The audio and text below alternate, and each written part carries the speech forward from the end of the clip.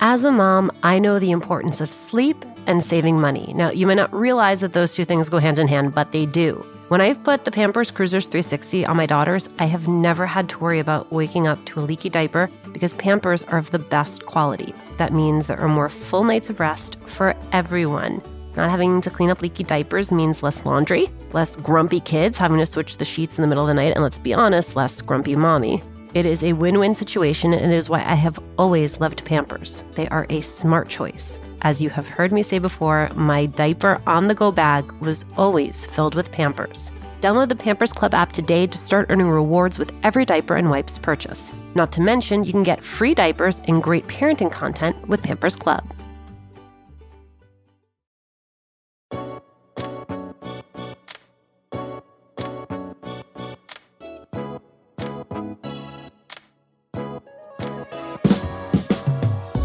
Since she was young, Patty Arvielo knew she wanted to make money. When she was 16, she began working an entry-level clerical position at TransUnion Credit, then quickly landed a job at a mortgage company, rising through the ranks from a clerical loan opener all the way to assistant VP. Then she launched her own mortgage company, New American Funding, now the largest Latina-owned private mortgage company in the nation. Part of her success? Serving communities like ours that are often cut out of the traditional home buying process. And Patty's drive to make money? Well, she is a billionaire, capital B. That journey would be interesting enough on its own, but in the middle of it, Patty lost nearly everything. And so she's here to share what she has learned about making mistakes without ever making them twice.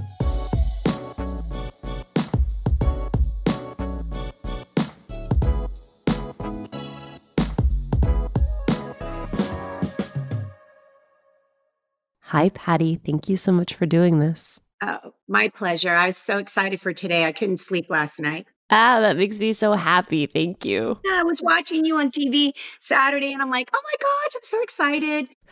Patty, your desire, your drive to earn your own money, where does that come from? At a very young age, my nana had 5 girls, and my grandfather abandoned all of them. So my nana raised 5 girls on her own. And so I was the firstborn grandchild. And I remember her telling me, tú me vas a comprar una casa. And of course, I'm like, what does that even mean? But I remembered. And so I think that she saw in me very early on that I was very driven. And I was very focused around money because I also remember her calling me coda. And coda means cheap. And it was because I would earn money and I would never lend it out, which is funny that I'm in housing and finance. But it's because I thought, oh, they're never going to pay me back. So anyhow, I think it's just when somebody identifies that strength in you early on, I kind of just held on to that. So I kind of always knew. Right. You take that natural inclination and then you pair it with being a kid who's growing up with more modest means than you were surrounded by, right? You know, you may not have access to wealth yourself. Yeah. But you see wealth around you and you're smart enough to know the difference. Oh, yeah. I learned very on. I tell this story. We grew up in LA and my mom's family was in Tijuana. So she would want to go down there all the time. My mom was 19 when she had me. So as you can imagine, being a mom our age, right? I had my last at 40 and it's still hard. But at 19 and being alone because she immigrated here, she would take us all to Tijuana all the time in the back of a pickup truck, which is kind of funny. And she'd put a blanket over us.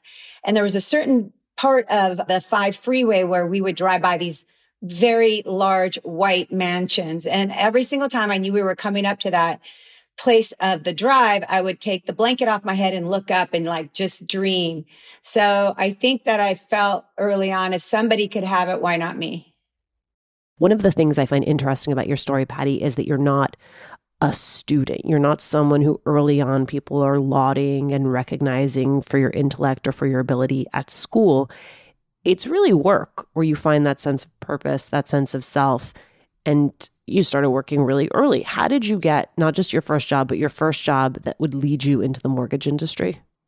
I was 16 years old, and at that age, I already knew that what my parents were providing me wasn't enough, right? I want better clothes. I wanted a better car. So I really did a good job in finding a job that would pay me the most per hour because I figured, well, I see kids my age working And they're making back then, shoot, so long ago, probably 50 cents an hour. And no, they were making probably $1.75. And I found an entry-level clerical job at TransUnion Credit, inputting derogatory credit information on a mortgage factual report. And very early on, honestly, I didn't even know what that was, but I could type really fast. But the girls calling to order the reports, I started to say, why do you even need these reports? And they're like, well, we do mortgage loans. And I'm like, oh, well, how much money do you make? And they said, quote unquote, and it was more than what I made. So I was like, oh, okay, well, that's the job I need. So it was really honestly like what this country does so well is offer that opportunity. And so I just sought the opportunity out and I just went for it. Take me from how you go to that first job to the first round of success early in your career. Yeah. So, by the time I was 19, a gentleman put a box of cards in my hand and told me, go and ask realtors for loans. And so that was my very early entry into sales. And, I went around asking realtors for loans and got a lot more lunch dates than I did loans. And then finally, a gentleman took a risk on me and gave me a loan and said, okay, nobody can do this loan, but if you can do it, you're going to be my lender. So that was kind of the early stage of my career. I really didn't start to make a lot of money, though, until about 3 years after that period of time, because I had to learn like everybody has to learn. But by the time I was 25, I got a very early position, entry-level position at Countrywide Home Mortgage Loans, which at one time they became the biggest mortgage lender in America. And I was very young. And that's kind of where my career took off because I really got the taste of money there. I saw women making a lot of money. And again, if they can do it, why not me? By 12 months, I was running the branch in Fountain Valley, California. Here's the thing. You could have stopped there and people would have said, what an incredible career. What is it that you are doing that is making you a star? Well, this is what I love, these phrases out. Everybody says, well, why do Latinos thrive in this country? I said, because we work harder than everybody else. And I'm like, yep, truth. Because I will do any job, no matter what it is, to succeed. When I was 12 years old, I was a maid with my mom. We cleaned real estate offices. And now I do business with the biggest real estate offices in the country. And I still use that philosophy today. I don't care the task that I'm being asked to do. I will do it myself. Okay, but there's hard work, Patty, and then there is savvy, which is that you are operating within a complex system. You clearly had an understanding of that system that, coupled with the hard work, catapulted you. But was there a way that you were approaching the work itself that was fundamentally different? Well, I became a student of mortgage. I became a student of everything that had to do with closing a mortgage loan. I learned every aspect of it. I didn't just learn how to sell it. I learned how to process the loans. I learned how to underwrite the loans. I learned how to fund the loans. And I learned how to sell the loans to secondary market. I didn't go to college. I barely graduated high school. I wasn't a student like traditionally what we call a student. I didn't fit into this box, this educational box that everybody says you have to be in to succeed. I was totally opposite of that. But yet I have an MBA in life is what somebody told me. I study everything having to do with something I'm interested in. And that's why I become very good. As a mom of two, I know the importance of sleep and of saving money. Now, you may not realize that those two things, sleep and money, go hand in hand, but they do. When I have put Pampers Cruisers 360 on my daughters, I have never had to worry about waking up with a leaky diaper because Pampers are of the best quality. That means there are more full nights of sleep for everyone. Not having to clean up leaky diapers means less laundry. It means less grumpy kids having to switch the sheets in the middle of the night. And if we're being honest, less grumpy mommy. It is a win-win situation, and that is why I have always loved Pampers. They are a smart choice. As you have heard me say before, my diaper on the go bag was always filled with Pampers. Download the Pampers Club app today to start earning rewards with every diaper and wipes purchase. Not to mention, you can get free diapers and great parenting content with Pampers Club. What did it require of you to make your first million? Well, the goal of wanting the million, I had to see it. And I remember that I had an early on disruption in my life. I got married very young, 24 years old. And then all of a sudden at 30 years old, my husband walked out, left me with two kids. I mean, that sounds really bad. We actually co-parented our kids. He actually works with me today. We're really good friends. And I'm actually very happy he left me. But hindsight, I went through a really bad time. The market was not good. I was not making the money I was making. All of a sudden, I found myself a single mom. I never was going to be in that position again. I make mistakes. Every mistake that you think can be made, I've made it, but only one time. I didn't want the next time I was going to be in a marriage to have to need a man. I only wanted a man, right? So it's really financial goals that I set up for myself to be independently free of having to rely on anyone. It was in entrepreneurship where I grew my wealth. I was very committed to my paycheck and very committed to corporate America, working for a large institution. And that's when I met my now amazing husband, and he was an entrepreneur, and he had been an entrepreneur his entire life. But I was very, very committed to the paycheck. It made me feel safe. It was him teaching me that I had to risk to be rewarded. I didn't have a formal business plan before I met Rick. I decided I was never going to be poor again. So I did have at least a year's worth of pay in my bank account, but that wasn't a planned out strategic move. I knew I was good. I knew I was better than most in the mortgage industry. And I also had the benefit of somebody looking at me going, you know what, we can do something really special because you're the best person in this business to do this with. So really my wealth truly came after I took that leap from corporate America to being an entrepreneur. Explain to me, though, what was the void in the market that you were identifying? Where did you see an opportunity for you and Rick to step in and build something that could either compete with what was already out there or that could fill a need that wasn't being met? Well, first off, if you study 100 of the independent mortgage companies in America, I think I'm the only female founder of an independent mortgage bank. So the fact that we have male-female leadership, it was fantastic in a way for us to grow a business where we could really recruit from both sectors of the market. Traditionally in mortgage, the women are doing the operational work and the men own the company and are the highest producing loan officers. You know, we went in this to change that. We went in this for him to make me a mirror to our industry so other women could see that they could thrive. This is part of where I fell in love with you, Patty, which is you and I were on a panel and we talked about how there are additional regulatory hurdles for Latinos. So, for example, the fact that we're more likely to live in multi-generational homes, the fact that we are less likely to use credit, that we may not have the same type of long credit history that non-Latino borrowers have. It means that you have had to learn how to be creative when you push through these loans. Yes. So, you know, we are the largest lender by percentage to the Latino market in America. So that's by percentage. Doesn't mean we do the most loans, but by percentage as a lender, we do more than the major banks, than the major independent mortgage companies in America. And I do teach that there are cultural nuances to the way that we live and we spend that are not written into the traditional guidelines that are provided to us, right?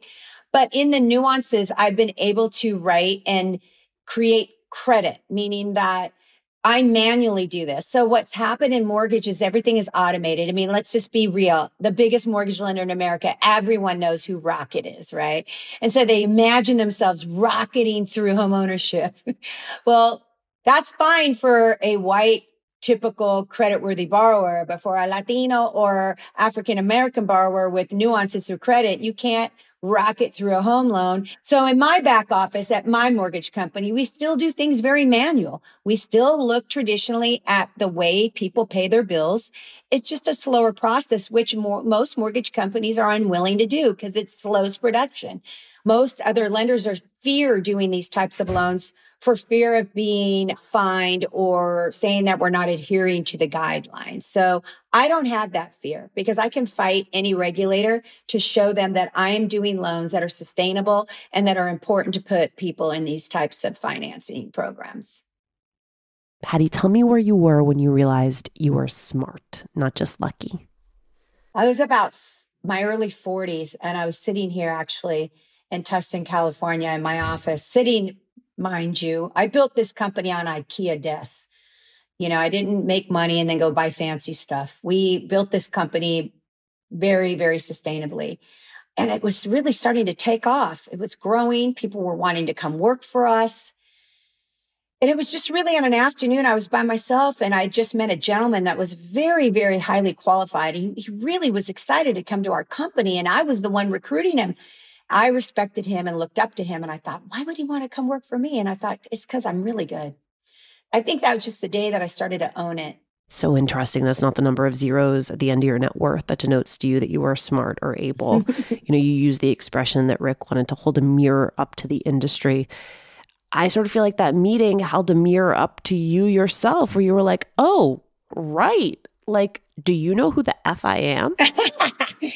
Yes. Yes. I think sometimes we have to be our biggest cheerleaders, right? I mean, we're all waiting around for somebody to see that we're good. Like, look at me in corporate America. Look at me. Give me a raise. Look at me. Promote me. No, you look at you and promote yourself. Now that I run a large company, I ask for people to email me. Please tell me where you see yourself in my company, because sometimes we can't see you. That's why our voice is so important. That's why our self-confidence and cheering ourselves on is so important. Let's talk about those mistakes, because you are fond of saying that you have made every mistake, but you never make the same mistake twice. Can you tell me about one of those mistakes? So, the funny thing, the first mistake that I made was thinking that you could just love someone and a marriage is supposed to work. I always say, if you're not happy at home, it's very hard to be happy as a successful entrepreneur. But I really did make that mistake. I had this delusion of just because you get married means you're going to stay married. And, marriages are a lot of work. And I work on my marriage every single day. And then I also made the financial mistake, very young age. I was glad that I failed very early. I thought that because you're doing well, you always do well. Well, with every company, with every business, there will be ebb and flows. And so at a young age, all of a sudden the refinance market shut off just like it did this year. And I'm like, uh-oh. I don't have any money in the bank. I've been, I was leasing nice cars and buying all these houses and buying all these clothes. Well, I soon figured out that I needed to be financially savvy. You have to determine what your level of wealth is. What's going to make you comfortable and happy so that you don't go to sleep worrying about, how to pay a mortgage or how to pay your rent. So defining what wealth means to you at a very young age is super important. I'm going to ask you a question. Forgive me if it sounds tacky or if it doesn't land right. I hope you know where it is coming from, which is, have you gotten accustomed to being rich? Is it an identity that you are comfortable with, being wealthy, or is there still some ambivalence or discomfort around the fact, not just that you have wealth, but that you are known publicly as a wealthy person? Yeah, that actually made me feel very uncomfortable. I actually took that post down from Instagram. But yet I had so many Latinas texting me and messaging me like, oh my gosh, if you could do it, I could do it. I see myself in you. So I feel like I missed that post. What was the post? Oh, yeah, because I silenced it. So E! News did an interview as a Latina billionaire, because there's so few of us, right? And I'm a self-made billionaire.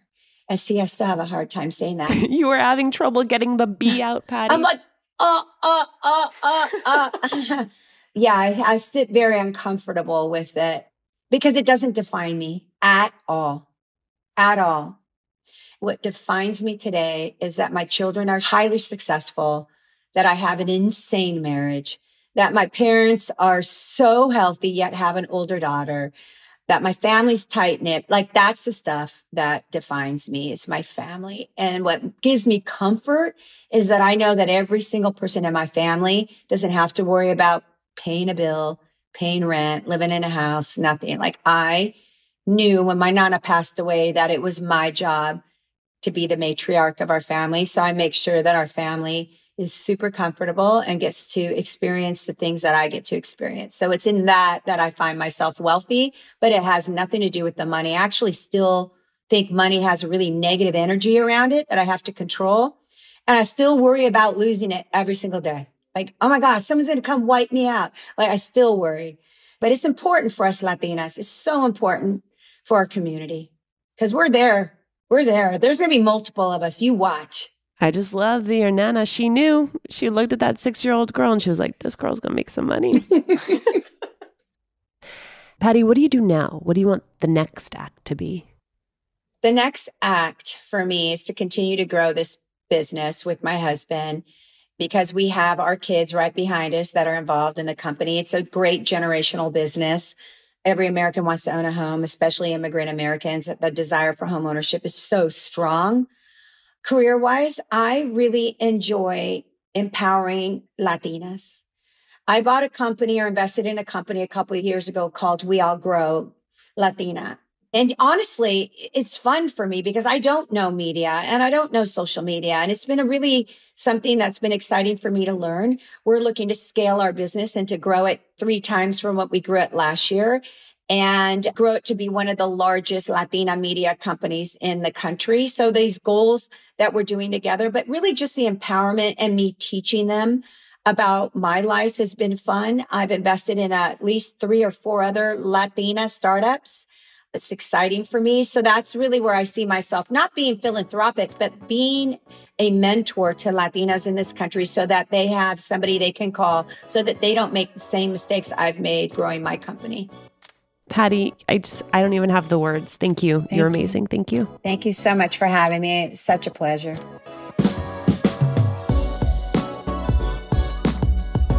Thanks for listening. Latina to Latina is executive produced and owned by Juleka Lantigua and me, Alicia Menendez. Paulina Velasco is our producer. Kojin Tashiro is our lead producer.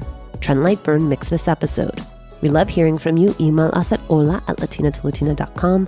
Slide into our DMs on Instagram or tweet us at Latina to Latina. Check out our merchandise at latinatolatina.com/shop. And remember to subscribe or follow us on Radio Public, Apple Podcasts, Google Podcasts, Good Pods, wherever you're listening right now. Every time you share the podcast, every time you leave a review, you help us to grow as a community.